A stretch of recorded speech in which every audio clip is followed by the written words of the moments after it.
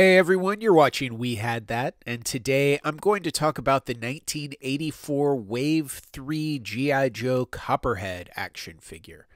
I loved G.I. Joe figures from the moment I first found them in the store in 1982. I wanted every single figure in the line for the first few waves. When the third wave hit in 1984, I was already all in. But the addition of the G.I. Joe pets like Junkyard, combined with awesome figures like Firefly, and the one everyone I knew wanted in 1984, Storm Shadow, really made 1984 a standout year for G.I. Joe. Hasbro was also still knocking it out of the park in 1984 with some amazing vehicles as well. From the Cobra Claw, which was always a favorite of mine, to the Vamp Mark II and the Cobra Stinger, even Zartan's Chameleon was cool. But Cobra's Water Moccasin was one of my favorites for the entire time I played with G.I. Joe.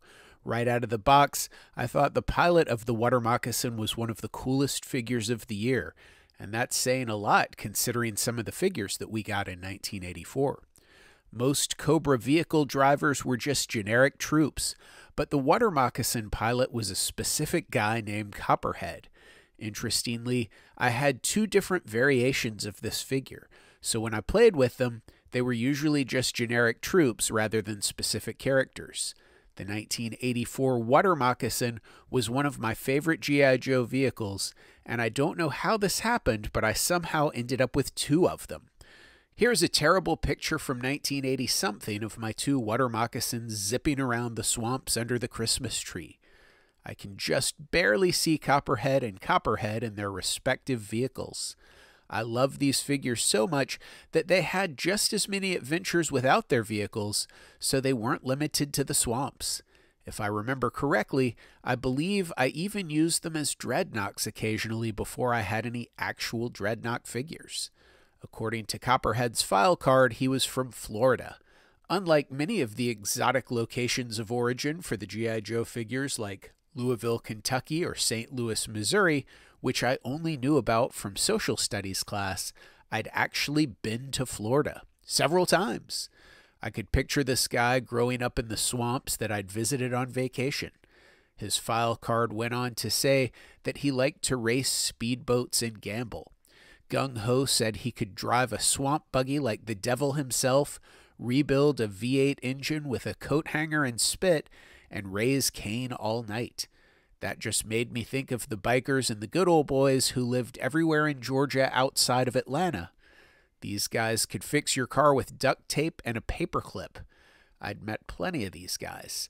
I couldn't really relate to a guy in a blue suit and a silver helmet, or a woman who came from royalty, but Copperhead, I knew this guy.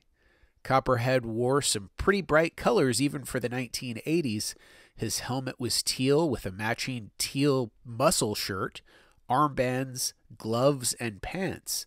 But the pants had what looked to me like bright green padding on the inside of the legs and a harness on the crotch.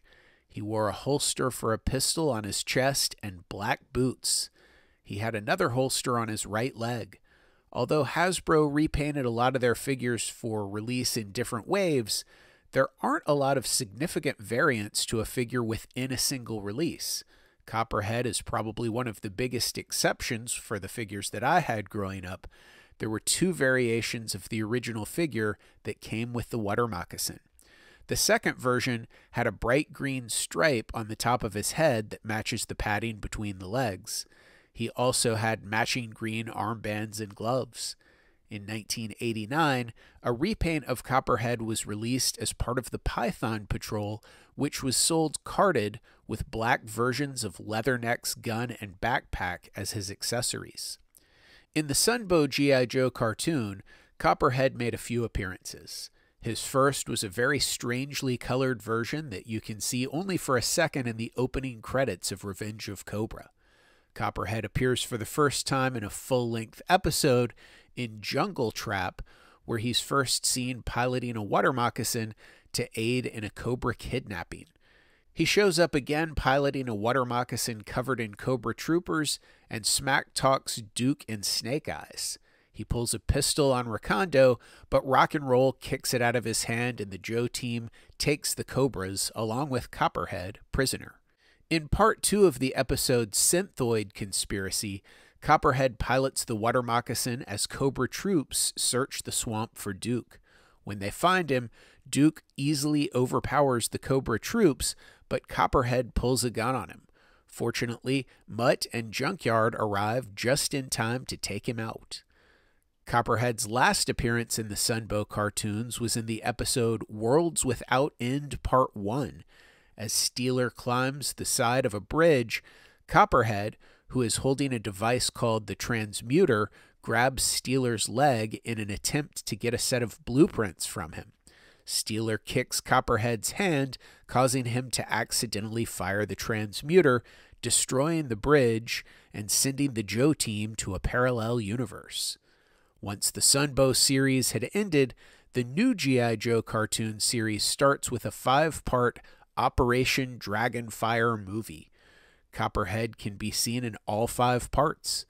In part 1, he's just in it for one shot, standing around with the other Cobras in the temple. In part 2, the first time we see him, it looks like there are actually 2 of him manning the guns on 2 Cobra hovercrafts. We see him a few minutes later when Destro gives him an order to remain in the caves in command of Dragonfire Base 1. In part 3, we see 3 Copperheads simultaneously piloting hovercrafts. Then in the jungle talking with an alley viper. This is the first Operation Dragonfire part where Copperhead has any dialogue. The 4th part is really the one that includes Copperhead the most. We see him for a second in the jungle as the Joes retreat. We then see him give a uniform to Cobra Commander, which is apparently exactly the kind of resourcefulness that Cobra Commander needed for his first commanding officer of Python Patrol. So he zaps him with a ray that changes the colors of his outfit. I would have preferred to just change clothes without a ray myself. Anyway, from this point on, whenever we see Copperhead, it's in the Python Patrol outfit. Now that he has a new outfit, Copperhead knows how to fly a Conquest jet and goes after Scoop at the command of Serpentor. In the final episode of Operation Dragonfire, we first see Copperhead in a room while Cobra is making their attack plans against the G.I. Joes. And finally, Copperhead shows off his massive computer skills while transmitting the Dragonfire to Python Patrol. I have no idea why they didn't just use a Python Patrol Televiper, another figure they were trying to sell at the time, for this scene, but oh well. Copperhead didn't show up much in the comic book.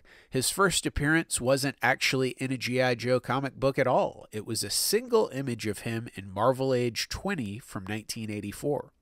Although the Water Moccasin did appear a few times in the regular G.I. Joe comics, Copperhead never did make an appearance. He did have a page in Order of Battle number 3, which was just one image with the information from his file card, but that's about it for Copperhead in the comics. The Water Moccasin is pictured on the cover of the G.I. Joe Find Your Fate book, The Everglades Swamp Terror.